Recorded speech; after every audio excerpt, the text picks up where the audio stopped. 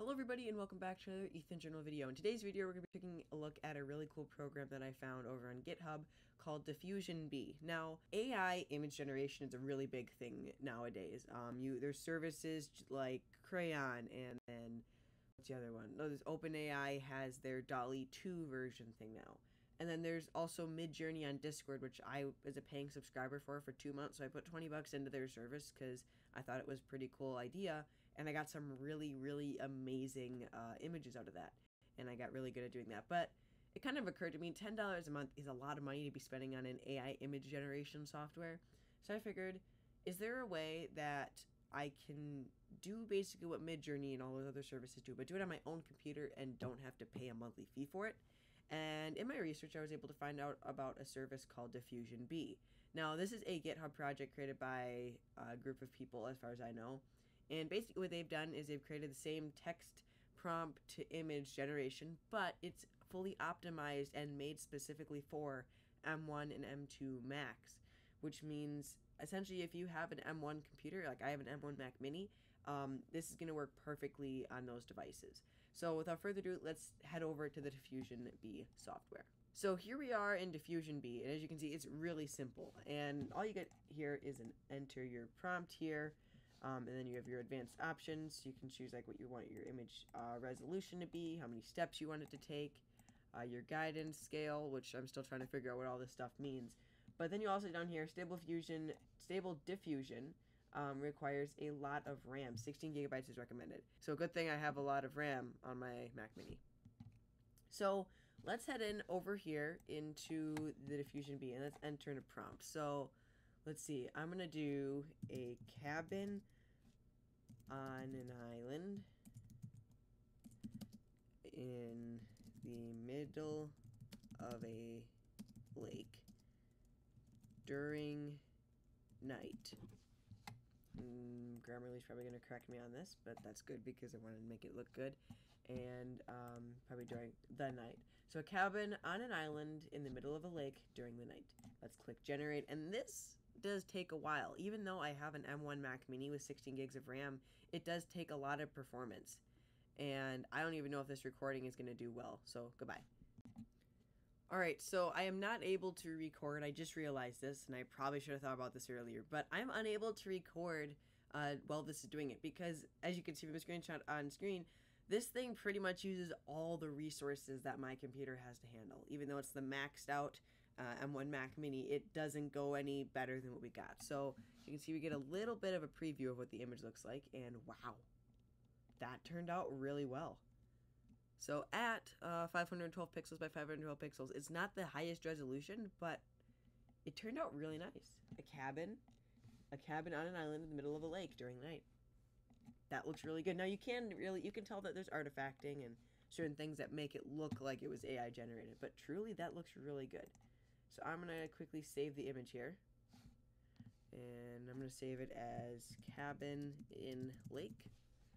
And I'm going to switch to my pictures. And at the end of this video, guys, I will be uploading all of these images to my website at Ryman Labs. I'll have that link down in the description so you guys can check out these images and check it out for yourself. Now, I am hopefully in the future going to be trying to either take this engine or find a different engine and try to host it on my own server. Or even getting Midjourney on a Discord server of my own and trying to figure out a way that I can get you guys like free access to one of these things. But that's going to be far in the future because, again, I'm not monetized on YouTube, and I can't really afford to do that at this time. So sometime in the future, I'm really looking forward to taking another one of these AI image generation things. And if you guys don't have a Mac, but I somehow figure out a way, like maybe I go to Mac Stadium and I buy a monthly plan someday, and I get this software to run on a Mac, and I can figure out a way to embed it into a website, and figure out a way for you guys to get images. I think that'd be pretty cool. So that's something for the future. If you want to see that come to life, be sure to subscribe and like, and also support me on Patreon, which is also linked down in the description. So let's head back over here and let's try creating another image. So let's think. Let's see. I'm gonna do.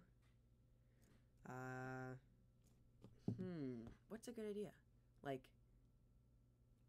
I always have like these really cool ideas. Like I'm gonna do I'm gonna do this.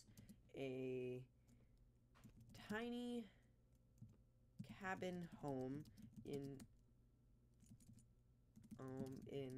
the middle of a forest during the night. No, I'll do during the day for this one. See if we can get a bit of a variety on this. During the day. That did not work out. See, I love Grammarly, and I love text generation, but sometimes it does glitch out, as you see there. So a tiny cabin home in the middle of a forest during the day,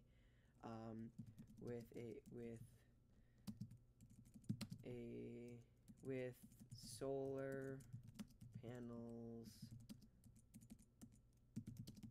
on the roof.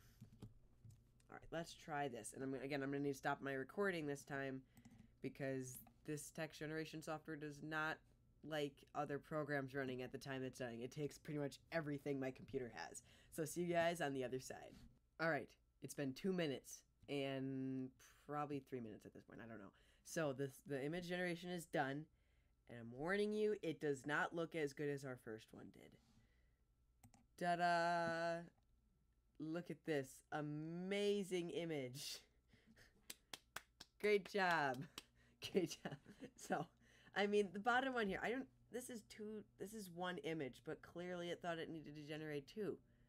Tiny cabin in the middle of a forest during the day with solar panels on the roof. Yeah, that's weird, because it generated two images, but it's still one image. I don't know what happened. This is weird, but ta-da, we have a tiny house in the middle of a forest with solar panels on the roof. I mean, the trees look amazing. Like, it looks realistic. But the house itself does not look like I was planning for. Again, it could be just because it didn't involve, maybe I didn't put enough detail into it. I don't know. But let's try another prompt. I will save this one here quick. So let's save this. I'm going to call it Tiny Forest Home. Save that quick. And now we can go in here and generate something new. Now, I probably could start increasing a few of these other things, but truthfully, I don't know if that's going to cause more performance issues. Maybe I'll just upscale it just a little bit, like I'll go 640 by 640. Now we have a little bit higher resolution. Maybe it's going to take a little bit longer. What's the max we can do? 768 by 768 will be the max that we can do. But let's not go that far yet. So let's go here. Let's see. Think. What's another thing we could do?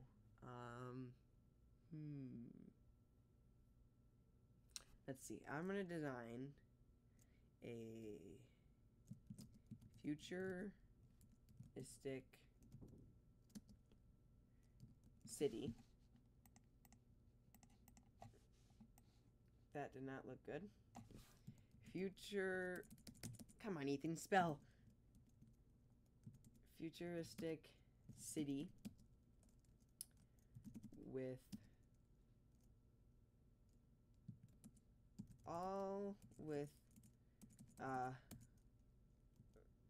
from a, see, how do I word this? Because I want it, my idea for this one is I want to do like a futuristic city, but looking down at it. So like from like a satellite point of view, could I do like futuristic city from a satellite point of view? Do that, and I need to fix this, otherwise I will forget. From a satellite point of view, lots of buildings and a solar farm in the distance. I'm gonna try this. I bet it's just gonna be a full-blown monstrosity, but who knows? This is one of the more complex versions of this that I've done. So let's click generate and figure out if this is gonna work. I'll see you guys on the other side. Okay, everybody, it has been, probably about an hour and a half since I left that to go on its way, and I think we ran into a problem. So because we upscaled the resolution on that version, which I was hoping it would do fine with, it really did not do fine with upscaling the resolution. It essentially took an hour and a half, and then the app crashed. So I tried booting it up again. I tried putting the same prompt in and trying it again, but it still failed. And I really don't think we're ever going to get a higher resolution than that. That could just be because I have an M1 and I'm not planning on upgrading anytime soon, but my dad's work does give him a MacBook Pro with an M1 Pro processor. So in the future, maybe I'll try it on that laptop and see if it does anything better. But I think that's where I'm going to wrap it up for this video. I will be getting those images uploaded to my website soon, but stay tuned in the description, or I might even put it in the comments later on once I get those uploaded. But thank you guys all for watching. Have a great rest of your day. Be sure to like and subscribe, and see y'all next time. Bye-bye.